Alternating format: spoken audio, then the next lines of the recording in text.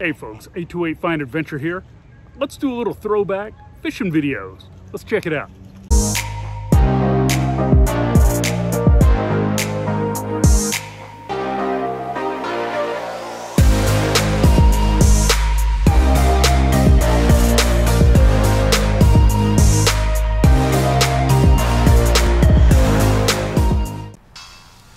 Okay, I'm here fishing on the Swananoa River in Biltmore Village in Asheville, North Carolina.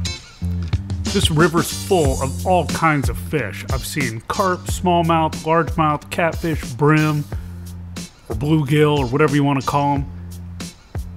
This video was taken in the winter. It was a sunny day. It was just before a really big cold front came through, and I'm casting a small orange rattle trap. This time the water was cloudy, and it was a couple of days after a very hard rain. The water was up probably about a foot, and it was really cloudy. There it is. So using this bright orange rattle trap did the trick.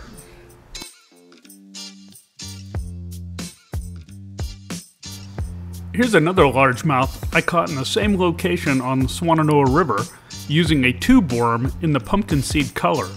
The tube worm's about 3.5 inches to 4 inches long, and sometimes I use it weightless and sometimes I use a little jig head with it.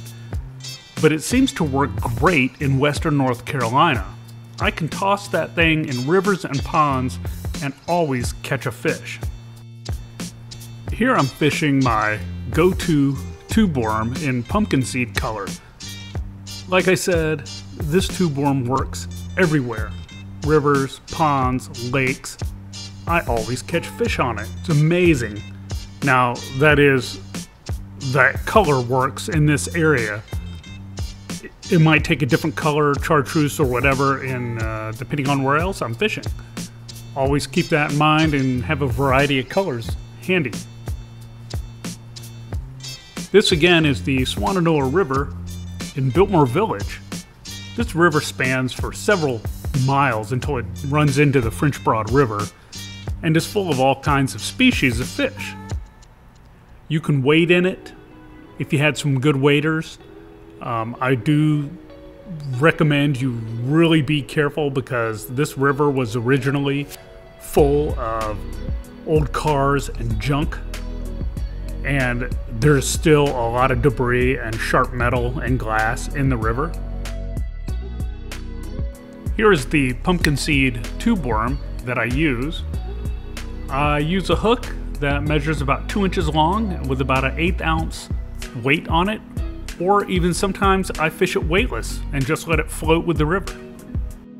When fishing ponds and deeper water with a weighted tube worm, I let it sink slowly to the bottom and then I twitch it a few times. And I'll kind of just let it swim naturally just by twitching it a little and reeling it slow. When I fish it weightless, I cast it out there and it kind of floats at first. You give it a few little twitches and it'll kind of sink a little, and then you can twitch it and make it swim through the water. This action has worked really well at catching largemouth bass. In rivers, I tend to fish it weightless, so it'll swim naturally with the current. When I've used a jig head in the rivers, it tends to snag rocks more often.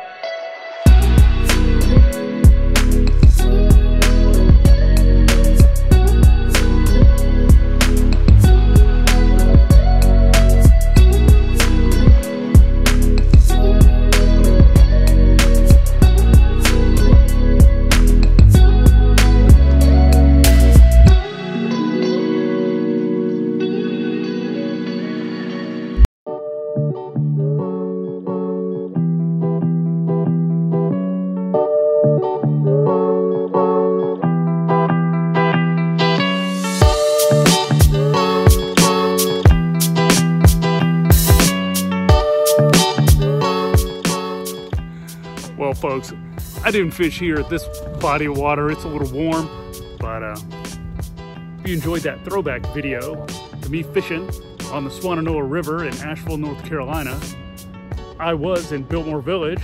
There's some great fishing along the river there. And I just used a tube worm, works great. So anyways, look forward to some more fishing videos this summer and some truck videos and some camping stuff. So anyways, I will see you later. Please subscribe. Please hit the like button. See ya.